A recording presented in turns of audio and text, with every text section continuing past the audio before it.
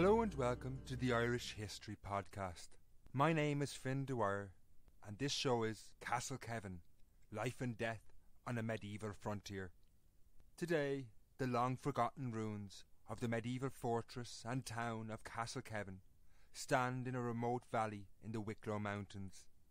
Situated east of the picturesque village of Anamo, there is little evidence in what is now an overgrown mound of earth of Castlekevin's turbulent past.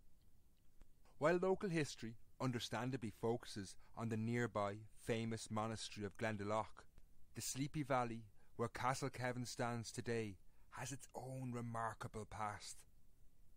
Although it has seen little activity in about 2 centuries, it has its own hair-raising medieval history. In the early 14th century, it became the epicentre of one of the most ferocious conflicts of the age, when the Gaelic Irish fought Anglo-Norman colonists for control of the Wicklow Mountains. This story we are about to hear is nothing short of a bitter and brutal struggle for survival on a medieval frontier.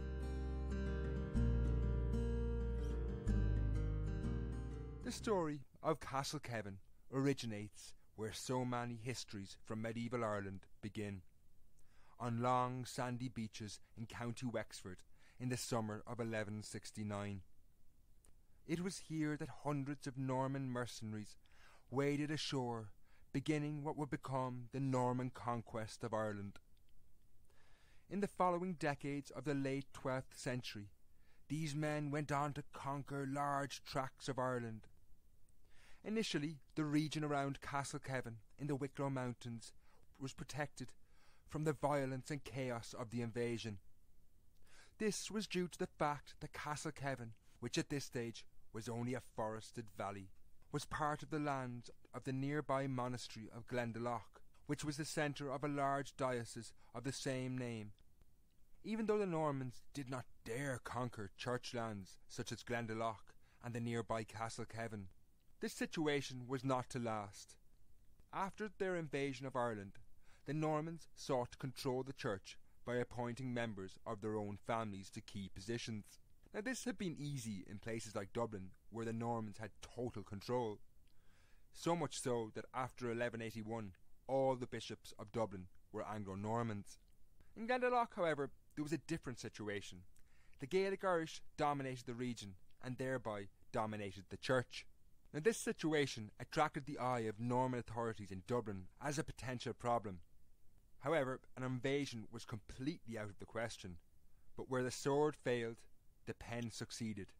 The Normans lobbied the Pope to amalgamate the dioceses of Dublin and Glendalough into one under the authority of the Anglo-Norman bishops of Dublin. With the stroke of a pen, tens of thousands of acres passed into the hands of the then Archbishop of Dublin, Henry of London. These lands included Glendalough itself, Glenmalure where the O'Tooles had settled, and most importantly for our story, Castlekevin.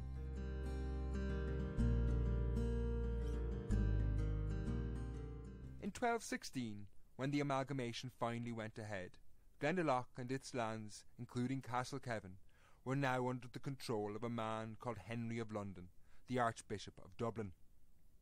Henry was now one of the biggest landowners in Ireland, and he soon set about getting the most from his lands.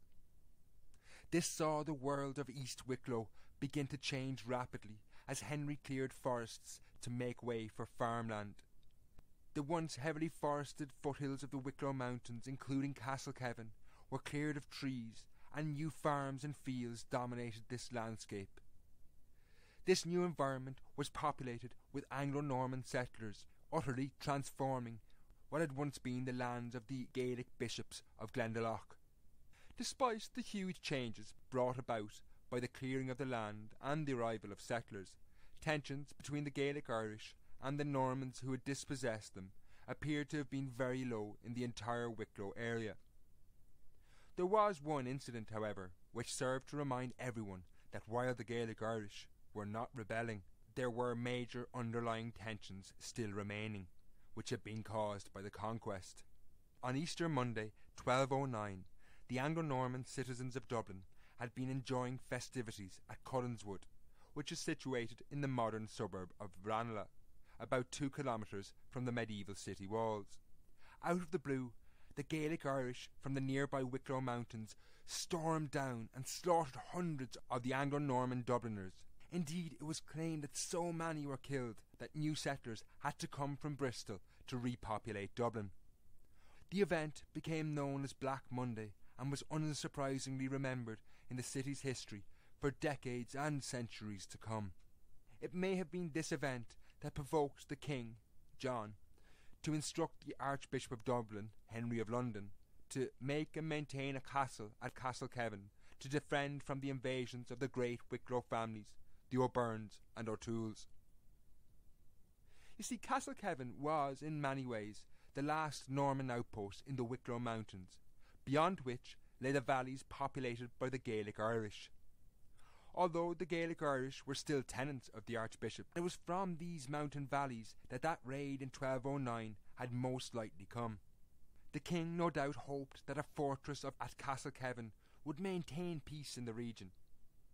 It was this order, therefore, that led to Castlekevin taking its medieval shape, a large fortress most likely initially made from earthen embankments with a large town to its east. While the Norman settlers lived in the shade of the castle, there is no evidence that it was initially needed for military purposes. There was no repeat of the attack in 1209. No doubt there was suspicion and resentment, particularly from the disenfranchised Gaelic Irish, but it appears, in its first few decades anyway, Castlekevin prospered. While it was very isolated and potentially vulnerable, there is no evidence of violence between the Anglo-Normans and the neighbouring Gaelic Irish. Indeed, the Gaelic Irish continued to pay their rents due to the Norman Archbishop of Dublin, like they had to the Gaelic bishops of Glendalough before him. In this environment, the settlement went from strength to strength, and by 1225, Castlekevin was granted royal permission to hold a weekly market, which no doubt attracted many of the Gaelic Irish from the surrounding region, as they could come and sell produce and also get goods from further afield. By 1228, there was even Gaelic Irish people living as free tenants among the settlers. One such person was a certain MacLachlan O'Toole, who was fined for poaching. In the following decades, there's very little historical mentions of Castlekevin, but as the saying goes, no news was good news, and this was particularly relevant to medieval Castlekevin, given what was coming next. The 1209 massacre at Collinswood, outside Dublin, was evidence that the Gaelic Irish in the mountains, while not opposing the Anglo-Norman settlement in the region on a continual basis, were still disgruntled by the colonists' presence. This feeling, while it was invisible through action for decades, never subsided. Then, after several winters of bad weather in the early 1270s, a dam of resentment finally broke and an open revolt exploded across the Wicklow Mountains among the Gaelic Irish in the region.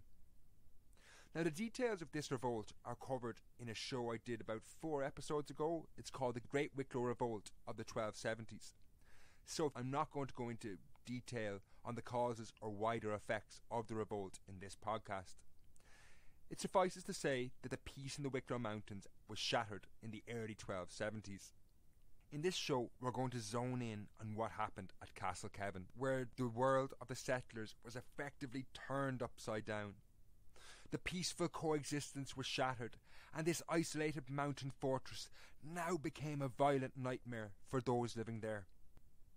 Life became increasingly difficult as nighttime raids saw houses burned, animals stolen, and anyone who stood in the way of the Gaelic Irish raiders was killed. As the situation deteriorated, the garrison of the fortress captured 5 hostages who had been taken from the surrounding O'Toole, O'Byrne and Harold families in an effort to bind the wider families to peace. While this must have provoked great interest in Castlekevin and hope among the population that this might end the raids, it was completely ineffectual. Indeed, by 1272, the hostages had to be taken from Castlekevin to the nearby fortress of Newcastle McKinnigan, several miles to its east, as Castlekevin was no longer safe. Finally, in 1274, serious military aid arrived in the region, in the form of an army led by the Knights Hospitaller. Castlekevin at this stage was increasingly a no-go area, and even this large army would not even dare base themselves at the beleaguered settlement. Instead, they chose Newcastle, further to the east. Nonetheless, the arrival of this major force must have given people in Castlekevin hope that salvation had arrived at last. However, when the Hospitallers led their army against the Gaelic Irish a few miles south of Castlekevin at Glenmalure, they were seriously defeated, and even the Grand Master of the religious order was taken prisoner. When word of this defeat arrived at Castlekevin, no doubt in the shape of stragglers coming from the battle, nothing short of cold fear must have gripped the population. They were now going to bear the brunt of this defeat. The Gaelic Irish would unquestionably be spurred on. In the following years, it appears the lands surrounding Castlekevin were utterly devastated. In the 6 years between 1271 and 1277, rents amounted to a miserable £8. It's highly likely at this stage that many of the plots of land were abandoned by the tenants, given the rents were normally averaging at about £50 a year. Who could blame them, though? They were practically defenceless on what was increasingly the front line between the Norman colony and the Gaelic Irish, who were desperate in these times of famine. While it increasingly looked like the Norman presence around Castlekevin was on the verge of collapse, in 1277 a major military operation was being prepared in Dublin, which would give respite to the beleaguered settlement.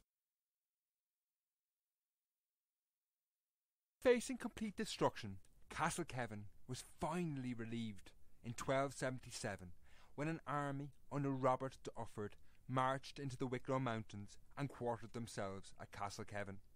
The long military train arriving out of the mountains must have been a sight for sore eyes for those who had not fled and lived through the terror. Dufford not only brought a large host of crossbowmen, but also brought bread, beer, wheat, oats, cows, hogs, and other victuals, including iron, salt, nails, boards, canvas, and ropes, to fortify and construct Castlekevin anew.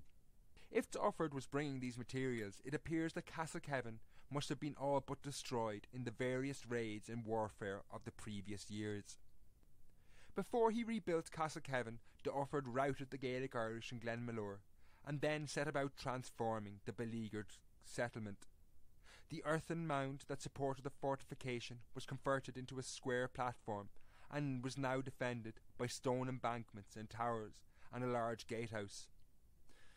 This renovation had the desired effects, and the revolt died down in the following years. In 1277 and 1278, Castlekevin enjoyed bumper years, and the tenants seemed to have come back to the lands, as £59 were raised in rent each year. However, it was beginning to become clear, though, that the revolt in the early 1270s had changed forever the dynamic in the mountains, and it would be hard for peace to ever be established permanently again. Indeed, by early 1279, scarcely 2 years after Dufford had been in the region, Castlekevin was again destroyed, and no tenants could be found that were willing to live in the region. Nevertheless, eventually peace did return, momentarily at least. By 1282, the leaders of the revolt, two MacMurrough brothers, had been brutally assassinated, and Ireland in general enjoyed a period of peace. So much so that in 1287 a colonial official could describe the country as so pacified these days that in no part is there anyone at war or wishing to go to war. For the people of Castlekevin, this temporary peace was all well and good, but they can only have known that they now lived on a frontier, and if there was anyone wishing to go to war in Ireland, it was in all likelihood going to be their Gaelic neighbours. In the early 1290s, the peace held, and Northern Ireland was enjoying its greatest ever years. The Exchequer in Dublin took in £9,000, while 51,000 cattle hides and 1.2 million sheep fleeces were exported in 1290 alone. Castlekevin, in its own way was contributing to this success. But disaster was only around the corner.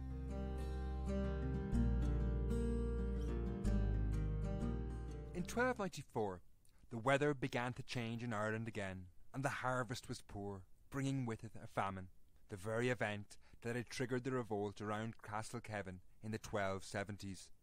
With food scarce, and particularly scarce in the mountains among the Gaelic Irish, it would not take much to tip the region into open violence. For those living on the lands around Castlekevin, tensions must have increased as the winter nights drew in around them. They did not just have to worry whether they would find food in the new year when supplies ran out. Their minds were surely focused on whether they would even survive till then. In the nearby mountains, the Gaelic Irish, desperate for food, may be faced with little choice other than to raid before then. In December 1294, the incident that tipped not only Wicklow but much of Ireland into war came when the Lord of Offaly, John Fitzthomas, kidnapped the Earl of Ulster, Richard de Burgh, continuing an age-old dispute between the two most powerful families in Anglo-Norman Ireland. In the aftermath, unsurprisingly, all hell broke loose as a near-civil war broke out between these two powerful Norman factions. In Wicklow, the starving Gaelic Irish now had little to fear from the divided colonists, and predictably raids began. Newcastle, northeast of Castlekevin, was listed among the settlements that were burned, with other towns, but it appears Castlekevin may have escaped this time.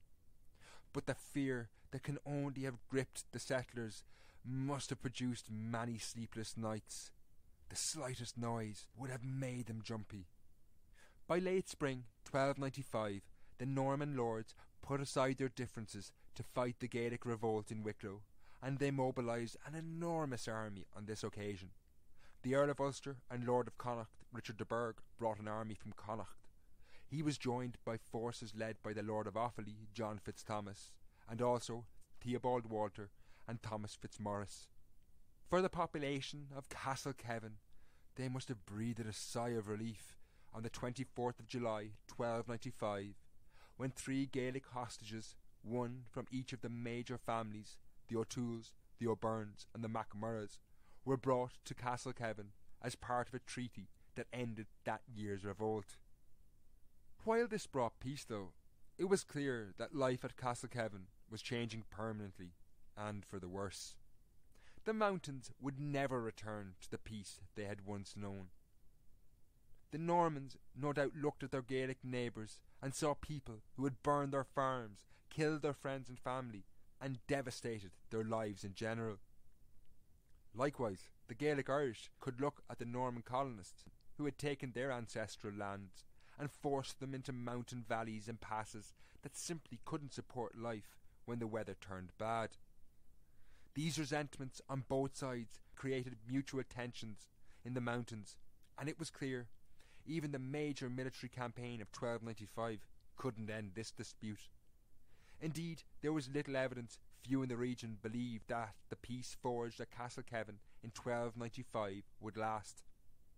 In the following 2 years, rents completely collapsed at Castlekevin to £3, indicating people were getting out of Dodge. It seems clear attracting tenants all across eastern Wicklow was now becoming increasingly difficult. At Newcastle, the lands were described as untilled and nobody would take them.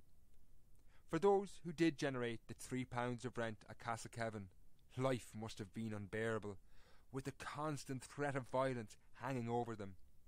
For these people who took the risk of staying on and not fleeing, it simply wasn't worth it, as life was not about to improve either. While much of Ireland did enjoy relative peace in the following decade, the Norman settlements in East Wicklow were constantly attacked. Several towns were burned, and the Gaelic Irish were slowly but surely beginning to make life completely unworkable. In 1302, the Justiciar himself, the most powerful representative of the king in Ireland, would not even risk holding court in Newcastle, which was far safer than Castlekevin.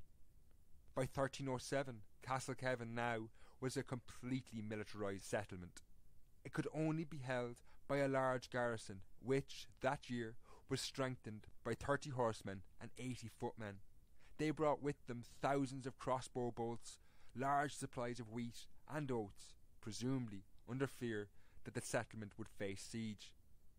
It's questionable by this stage how much, if any, non-military daily life existed in the settlement, as living on lands in or near Castlekevin for any extended period of time meant almost certain death.